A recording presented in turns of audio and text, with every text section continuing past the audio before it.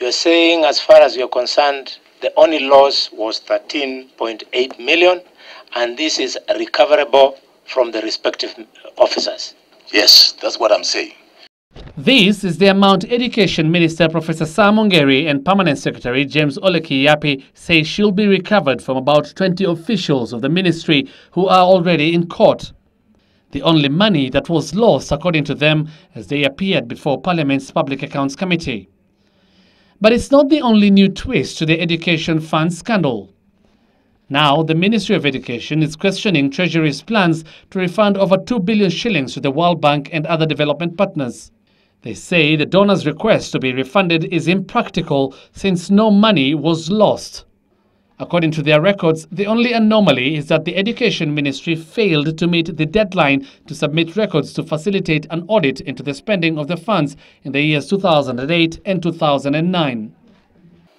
The main reason given by the development partners in their demand to the government to expedite the refund was that it took too long to validate the report, and it was likely to affect funding of the ongoing and future projects.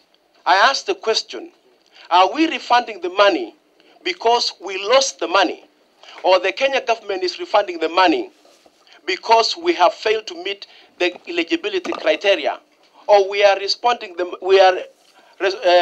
money for some other reason? It took us about 1 hour of arguments, and in the end I was overruled. And once again, the Finance Ministry is under the spotlight, with efforts to get a response proving futile.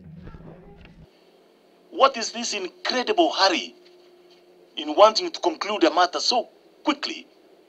Somebody must pay for this. So this is the point, that the Kenya government has now adopted, it seems, a policy of pacifying external audiences while ignoring the fundamental rot within, which it must deal with. Otherwise, it will not be credible.